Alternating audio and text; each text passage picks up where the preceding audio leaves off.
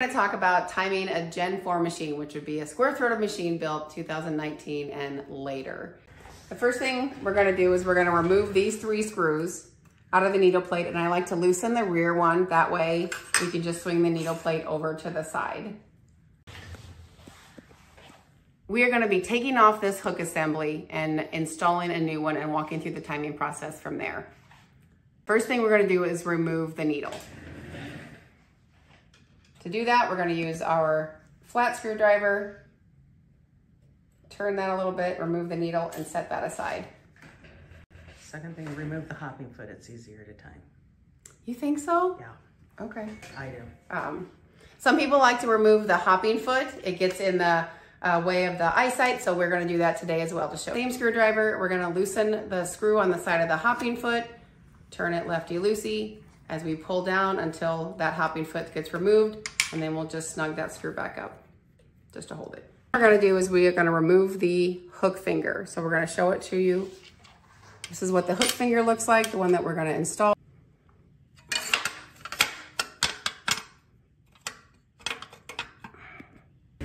So with our Phillips screwdriver, we're going to loosen this and remove the hook finger. With that screw, pop that hook finger out, and we're going to set that aside. The next thing we're going to do is remove the hook assembly. There are 3 main screws that we have to loosen to be able to remove that. We have one right here, we have one right here, and we have one right here. To remove the hook assembly, you're going to use 2 large flat screwdrivers. Very strong, the strongest ones that you can find at a hardware store anyway.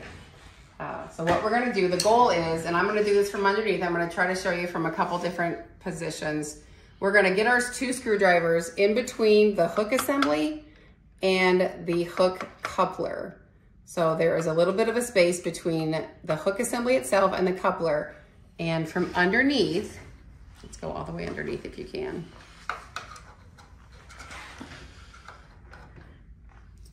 See if you can get underneath it from the floor.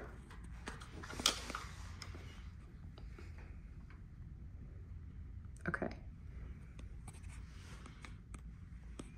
Oops. So I'm going to get my 2 screwdrivers in between the back of the hook assembly and the hook coupler. And the first thing I'm going to do is I'm going to twist both my wrists to make that separation a little bit bigger. Some are easier than others, some are harder than others. This one feels like it's going to be pretty easy. I'm going to kind of teeter-totter the screwdrivers back and forth until the hook assembly is going to pop off, and we're going to drop it. When reinstalling the parts during the timing process, the 3 players on the field are going to be hook assembly, needle, and hook finger. So you'll hear me reference those during the process. Before we replace the hook assembly, we need to buff down any burrs that the previous hook assembly may have made on the hook collar shaft.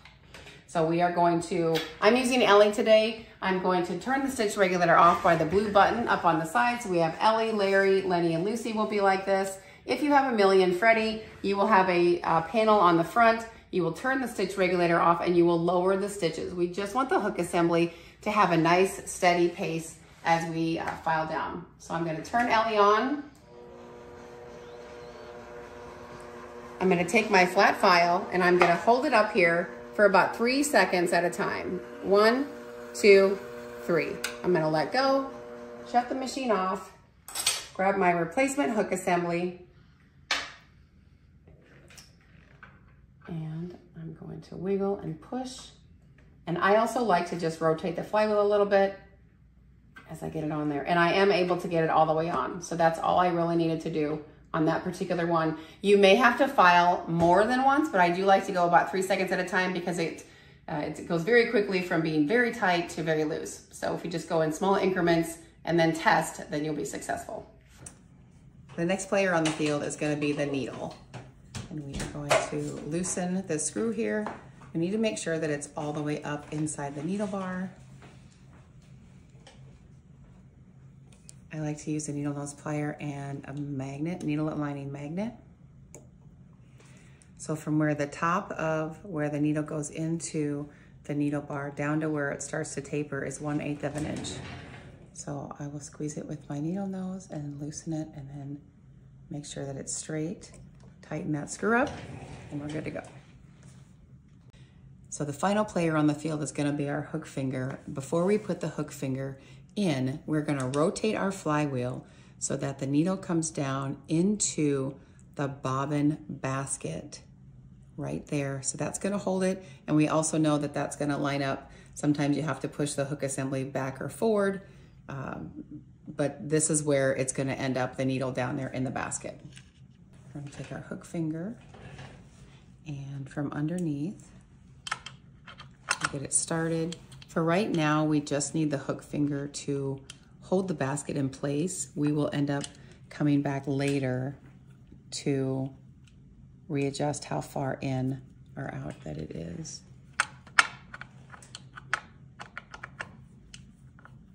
Just like that.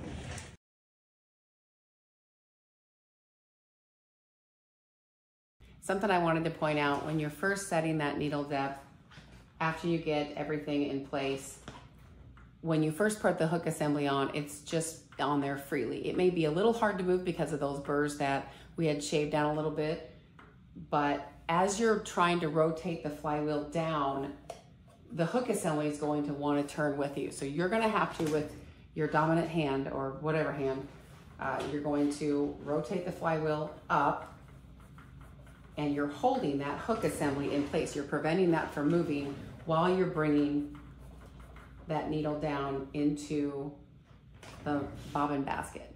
Once we have our needle all the way down into the hook assembly, we need to check what the needle depth is. By doing that, we're gonna rotate our flywheel so that the needle is in its absolute lowest possible position.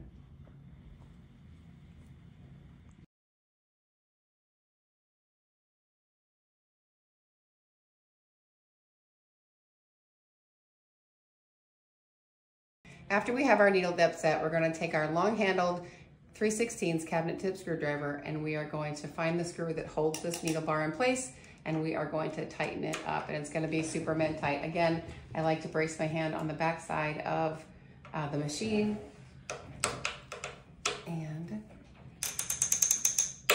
tighten it as tightly as we can.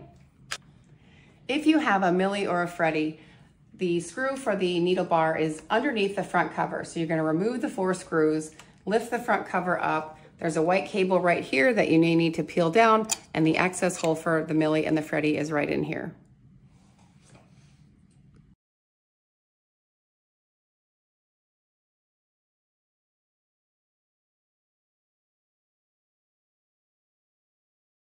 As the needle's coming back up and that hook point is going to meet the back side of the needle, we need to talk about something called deflection.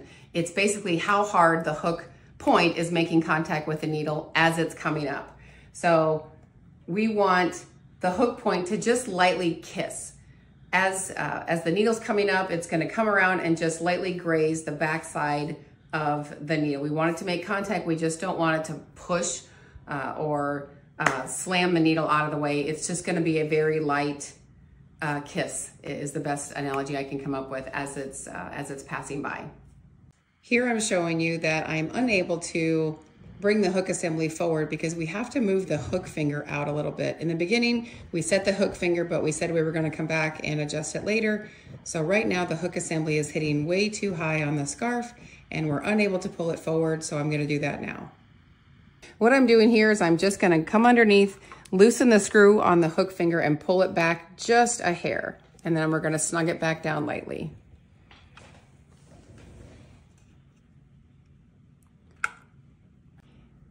Now that the needle is in its lowest position, we're gonna rotate the flywheel. My left hand's gonna push up. The needle's gonna start to come back up, and I'm gonna manipulate that hook assembly, that hook point, to make contact with the back side of the needle just below the center line.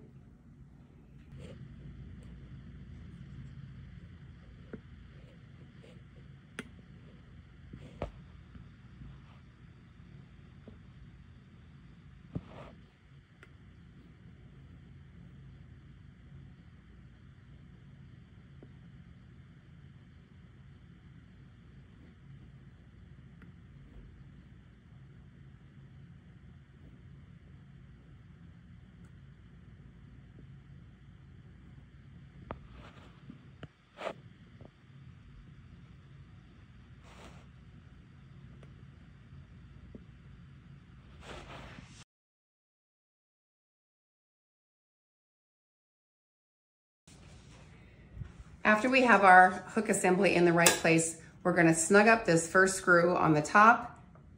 What I like to do is push up with my finger to hold the hook assembly, prevent it from moving. And we're gonna snug up that first screw. Then we're gonna take our eye loop, look again. We're gonna again rotate the flywheel clockwise. The needle's gonna go all the way up, all the way back down again. And then we're gonna look to see if it's still hitting in the same spot that we asked it to before. And it is. I'm gonna rotate the flywheel again. I'm gonna snug up the second screw. We're just snugging, we're not Superman tightening yet.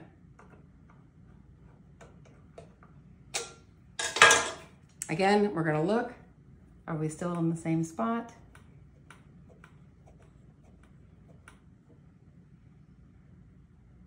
And we are. So we're gonna rotate the flywheel again and we're gonna snug up the last screw. Just snug, take our eye loop, and we're gonna look again.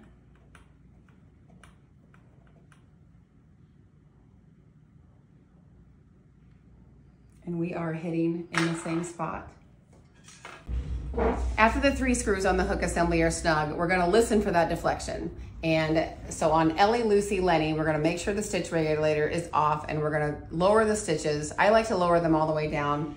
I'm gonna engage the machine and then I'm gonna slowly raise the speed. And what we're listening for is a really light tick.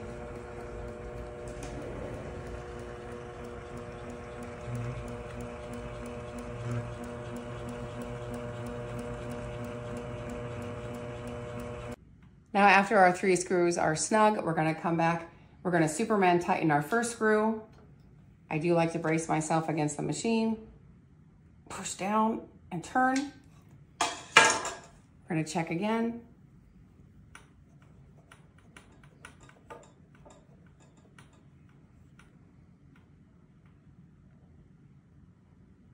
We are still good. We're gonna do the same thing to the second screw. Now this second screw, you can also bear down on this one, the 2 flat ones that are flush with the hook assembly. You can bear down on that one. We're gonna check again.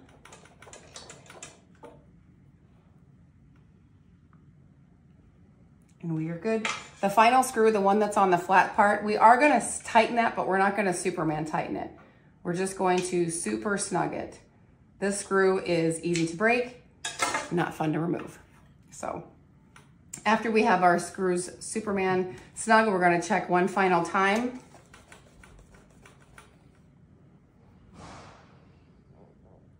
And we are still in the same position. After all 3 screws are Superman tight, we're gonna listen for that tick again. Again, stitch regulator off, lower the stitches, engage the machine. And we're listening for that light tick that you can hear. To run Millie and Freddie in manual, you're gonna turn the stitch regulator off and you're gonna lower the stitches. Then you can run Millie.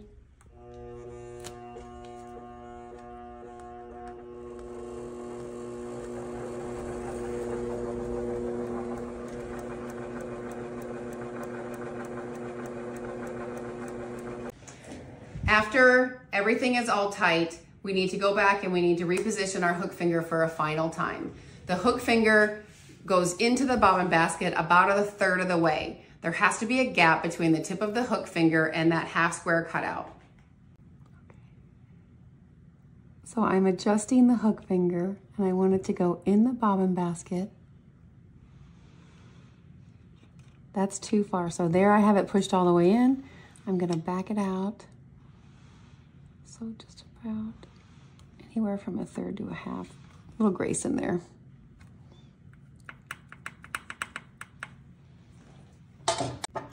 So we have our screw tight on our hook finger. You can see that there's a gap in between the tip of the hook finger and the bobbin basket. That prevents the bobbin basket from rotating. That's also the same part that the needle goes up and down into. This right here.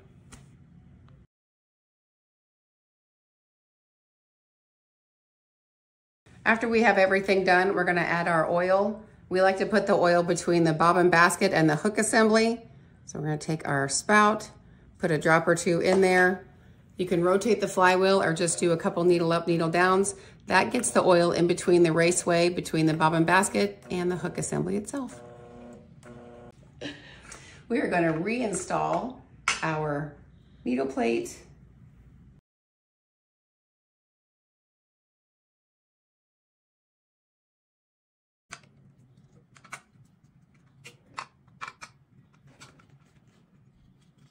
Okay.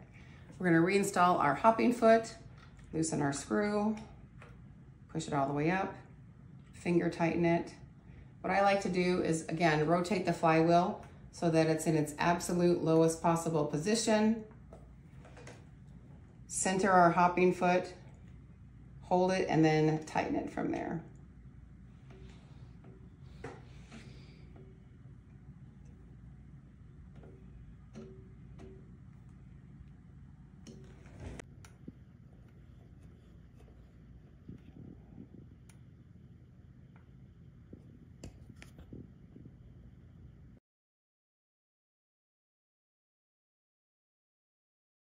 Now you have successfully timed your APQS machine. If you have further questions, please call us at 800-426-7233 or email us at service@apqs.com. Ta-da!